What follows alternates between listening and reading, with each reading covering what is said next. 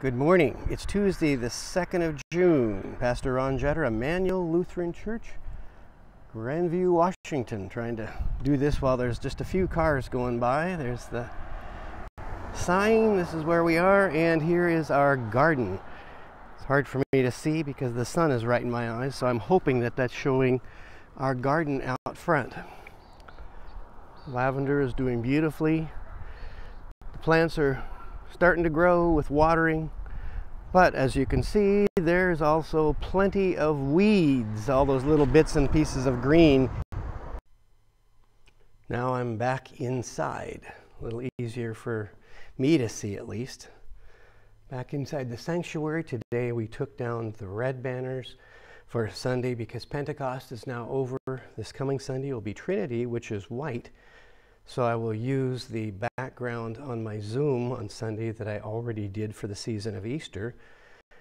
But the Sunday after that, well, we'll have the season of green, the season of the church, the season of Pentecost. So men's group, we're here today doing weeding and cleaning up the outside, hanging the banners, and changing to the season, the long 26-week season of Pentecost. So now we've got all of our greens, very familiar scene, very familiar place where for many, many years people have been here.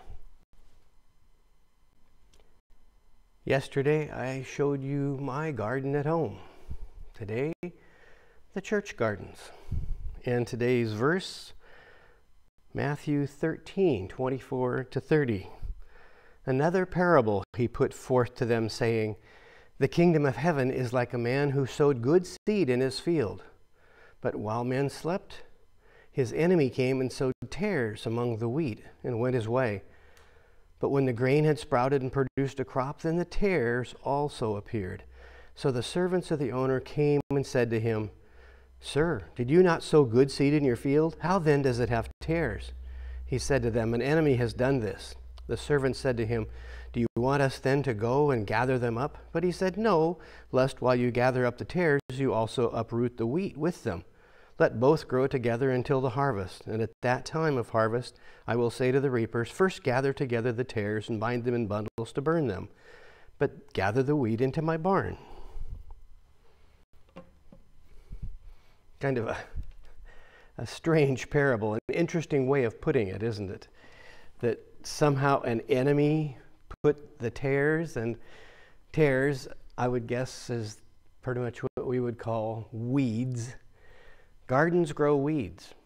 My garden looked beautiful yesterday in the picture, but I guarantee today I will be out there either pulling weeds or using some kind of a chemical weed retardant on parts of them, being careful not to harm the plants that I want to be there.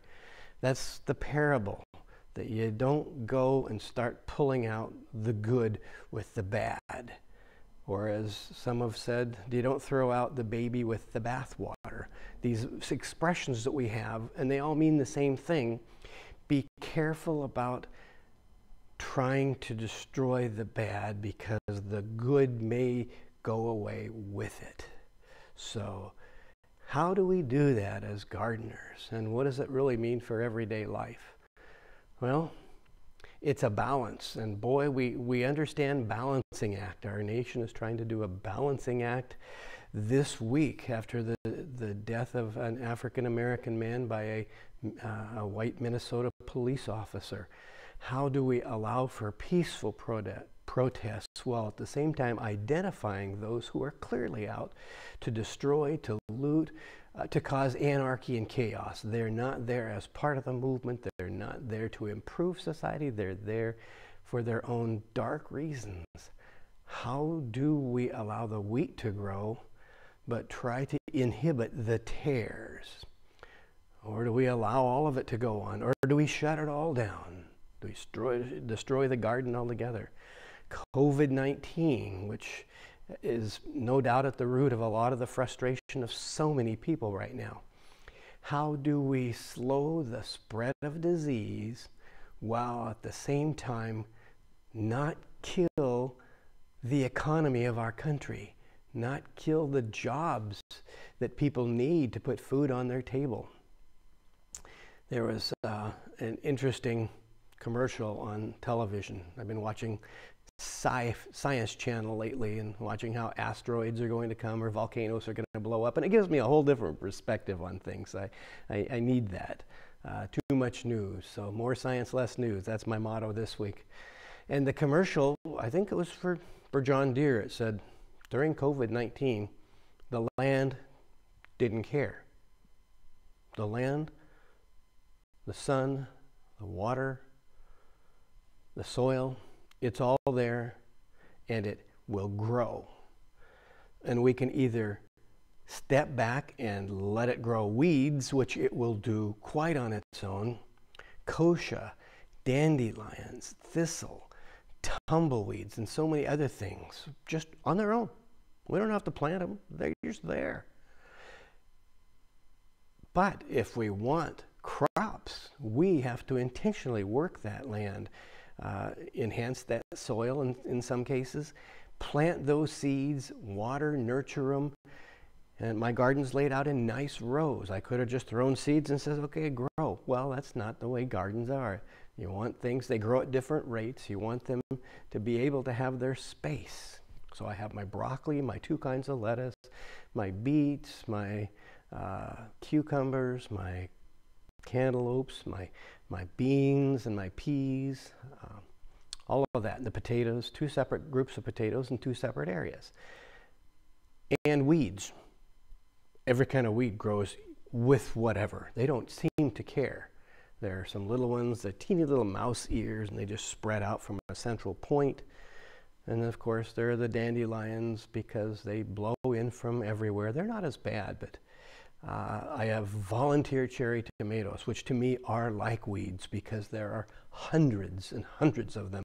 And if I don't pull them when they get about this high, they will take over. They'll shade everything, they'll use all the water, all the nutrients, and I don't want that. But I have to stop them without harming the stuff that's growing. That's the balance that we're doing as a society. How do we stop the virus or slow the virus without killing the economy, without killing jobs? Well, for us, we are shopping at local stores, going to local restaurants to do takeout a couple times a week. We are trying to do as little online shopping because, frankly, I'm one of those who doesn't want Amazon.com to take over the world, or Amazon, Google, Microsoft, Apple to take over the world. They've already got plenty, but what about the local people? The Red Apple store just down the street here on Euclid. Love that store. Great little store. Hadn't done a lot of shopping there, but Pastor Gary suggested I try it. It's now where I do most of my grocery shopping. So finding that balance, wearing a mask when I go out. I've got a couple of them. This is my Paisley mask. I call it my hippie mask. That and hand sanitizer and gloves as necessary to be smart, but not to just stay home. There are those who do need to, though, and we recognize when we do gather back in this worship space, there are those who can't, and we've got to figure out what equipment do we need. We know that we will do both live and online. That's not the question. The question now is, what equipment do we need? We don't know when, but by the time we answer the question when, those other questions about how need to be answered. So that's where we're at, looking at how. How are we going to plant seeds for the next phase of what our congregation looks like? And trying to do it with some limitations is like trying to grow knowing that there will be weeds coming along. It's interesting, Jesus says, an enemy planted those. Wow. If I'd known that, I would have stayed awake a couple of nights and saw who it was and came and put those weeds in my garden. Well, the enemy is the air. The seeds blow in, or in some cases with the volunteer cherry tomatoes, the enemy is the seed that's already in the soil. And there are so many seeds that are already in the soil. They germinate, and I suppose we could let them germinate and grow and then kill everything off and then plant, but then our crops would be behind by about 8 weeks. So that's not really a very good idea either. There are no perfect solutions in life. And I think that's part of what that parable means, that the solution is do what you have to do to make sure that you find the best workable solution. And for Jesus, the owner of that wheat field said, no, let's just wait until harvest. It's going to be more work at harvest. But that way, the goal is to get a crop. The goal is for us to be healthy as a society, and that means jobs and not being sick with COVID, not overwhelming our healthcare system. A little bit of everything. It's a balancing act. Life is a balancing act. How will we get through the racial tension that's happening right now? And again, by listening to those who have the story of grief. And in some ways here in Grandview, we are so insulated from this. But there are those who have grief, and we need to help them, if it falls to us, to protect their lives and their livelihoods and tell a righteous story while doing our best to take Roundup to the ones who would want to be weeds. And I don't even want to explore what that means, but it means that somehow limiting damage that the weed sowers are doing among us. That's my thoughts for the day. Tomorrow, Bible study, live 4 p.m. See you then.